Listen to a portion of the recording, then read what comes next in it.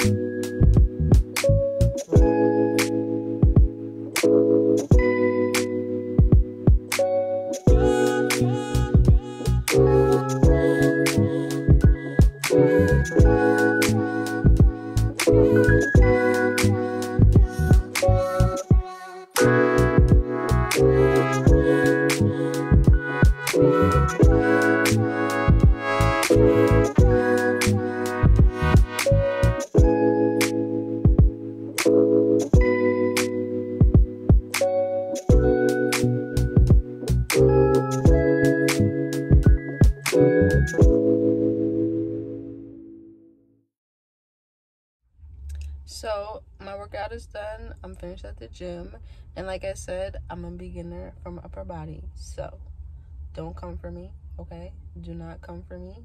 I'm learning and growing, okay? But I figured I'd share with y'all just in case you're a beginner or you are trying to start your fitness journey and you need some ideas. I figured I'd share with y'all because we're gonna do this together. We're gonna learn and grow together. So that's what I'm sharing with y'all. So don't come for me, okay? Don't come for me. Now, one of my favorite exercises for arms and upper body and legs both are the gorilla rows. They really work like every part of your body, your arms, your back, your legs, your glutes, all of that. And that's been one of my favorites since I started this journey. So yeah, tap into those because they're good. And when I started with 10 pounds and I'm up to 20. So my goal is 25 and then 30 and then so forth, you know? So if y'all want to start something simple, gorilla rows, try them. So yeah, that's the end of this video, and I'll be doing more come with me to the gym workout videos for legs, cardio, abs. I'm not really sure, maybe all of it. So if you want to see more fitness videos, please stay tuned for those. And I thank y'all for watching. That's the end of this video, and I hope y'all tune in tomorrow.